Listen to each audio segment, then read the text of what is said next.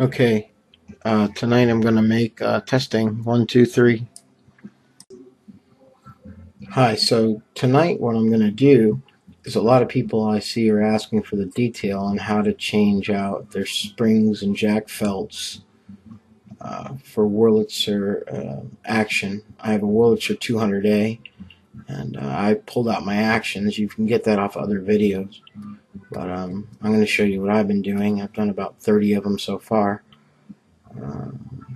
What I do first, actually, is first thing I do is I pre-soak the felts and the springs with acetone. I'll show you how I do that because I redo it before I take them off. Things I need are glue, lubricant from Vintage 5, razor blade, a little penny screwdriver, the one I'm working on, felt, and I've got a dropper of acetone, and also I have springs, the new springs. So the first thing I'm going to show you what to do is to make sure that you've got acetone in all the places you need it. So I put a drop there for the spring. The spring has a lot of glue in it. Sometimes you just kind of tip it a little bit and get it down in there and let it soak. And I pre-soak this one so it comes off a little easier. So yes. So let me you just remove this. You can remove it with your fingernail. Let's see if we can set the camera somewhere so you can see this.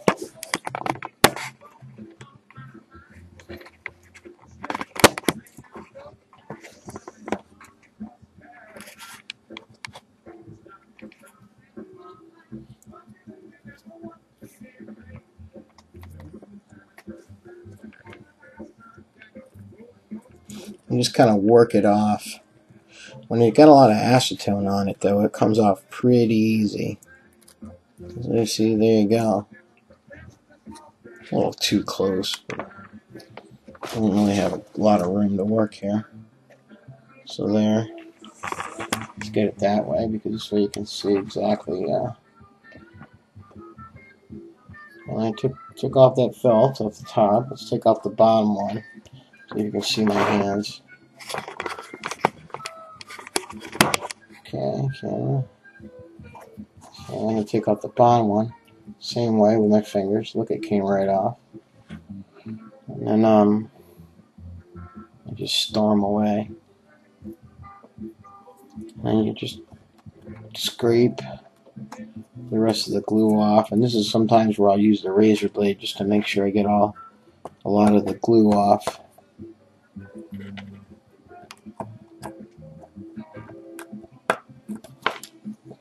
So it's pretty clean. And then the next thing is the hard part. You take the spring out. And I just pick it out with this little screwdriver. And sometimes they come out easy and sometimes they don't. It really depends on how much acetone you soaked in there. The more you soaked in, the easier it is to pop out. And hopefully we get lucky with this one. Yeah, we did. We actually, well, the last ring in the spring, I don't know, I think we got it.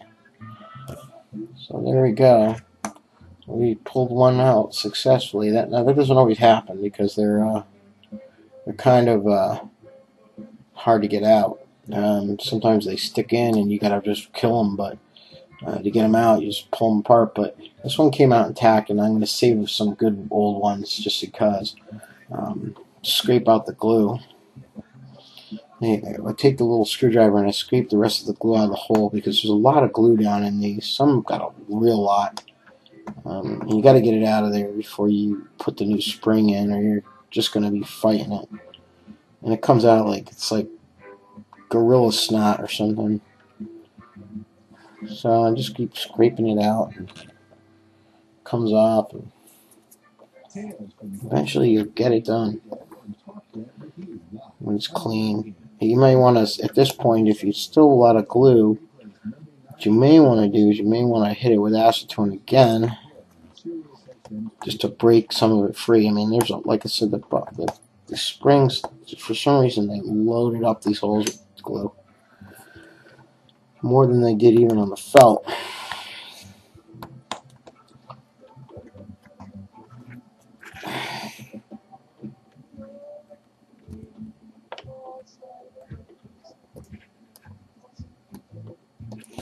So I think I got it good enough. I think what I want to do now is I'm going to put my new spring in. There's my new spring. Kind of a goldish color. And what I do is I take glue and I glue the bottom. Just a little bit of glue. Just a dab the bottom just a little bit. Just basically run the, see if I can get this on the video, run the spring around the top of the bottle of the glue. Just get some glue on there. See, it's a little bit of glue on there. And you stick it down into the little well, which is a little bit of a trick with your hands. And you push the spring underneath, and you try to have to get, at this point you gotta like get the spring to, you can get a view of that. You gotta get the spring underneath the little lip into its hole. And you can see that's pretty self-explanatory when you're doing it. And then once it's in, there it is, it's in.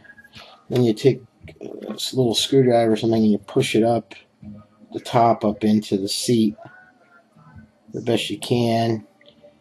The bottom, you just check it. And then you check it out here and you make sure it's good.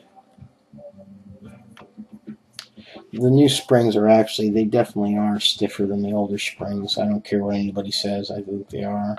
I don't know if it's going to help at this point, but I started the project anyway. So then the next thing I do is I take my razor knife and my roll of felt.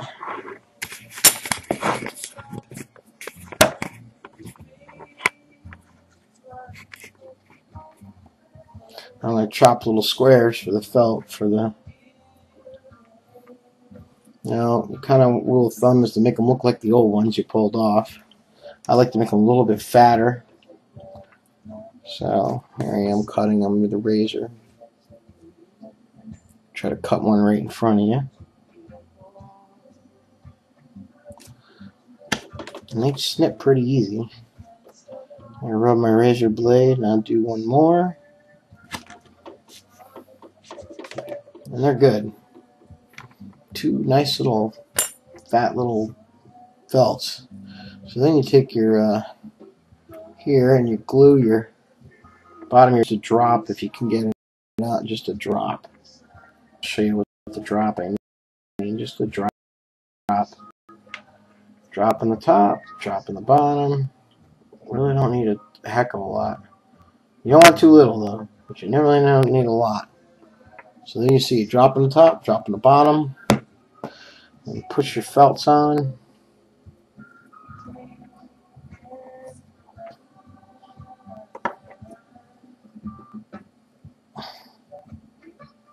Try not to get too much glue around the, like I just did, a little too much around the sides, but it's kind of how it goes sometimes. And there you go. You are felted up, and you got your new spring in.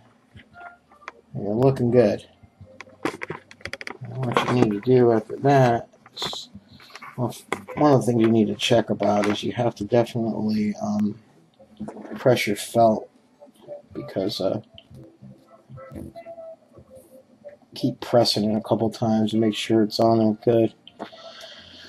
And last but not least is the oil. Basically, you oil up all your little hinges, man. Oil.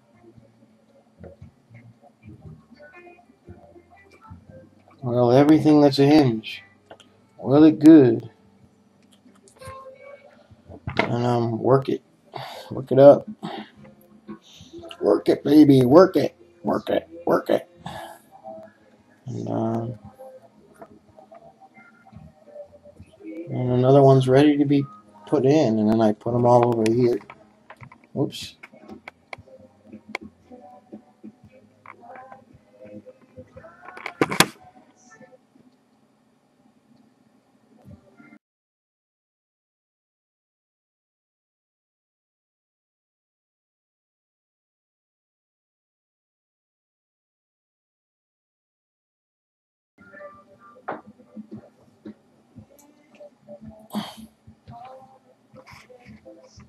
Here we go.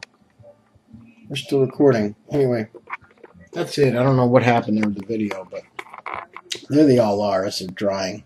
I'm going to let them dry before I put them back in. And that's how the detail and how you refurbish your action. Thanks.